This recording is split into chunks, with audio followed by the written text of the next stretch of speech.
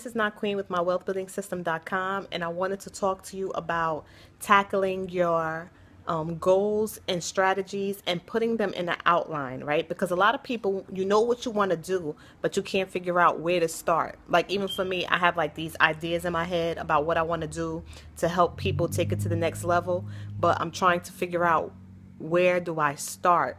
So my advice would be to write an outline of the things that need to be done and tackle the hardest one first, right? Because if you tackle the hardest one first, then the rest of them will be easy peasy. Like, same way when I'm doing her hair, when I'm doing my daughter's hair, she's like really tender headed, and she's the most tender back here. So I always do those two, like she always has like 6 ponytails. So I always do the 2 in the back first, so I can get out the most crying that she's going to be doing, right? Because she's still like a baby, crying like crazy.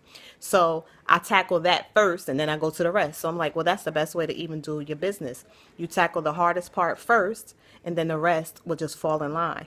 So if you're struggling and not trying to figure out how should you go about accomplishing the things that need to be done in your business, do an outline starting with the hardest, most difficult task first, and then do the rest of them following. So this is Not Queen. I hope that helped you. I wish you much peace and blessings. I thank you for watching. And if you want step-by-step instructions on how to build your business, click the link in the description area, and I'll see you on the other side. Peace.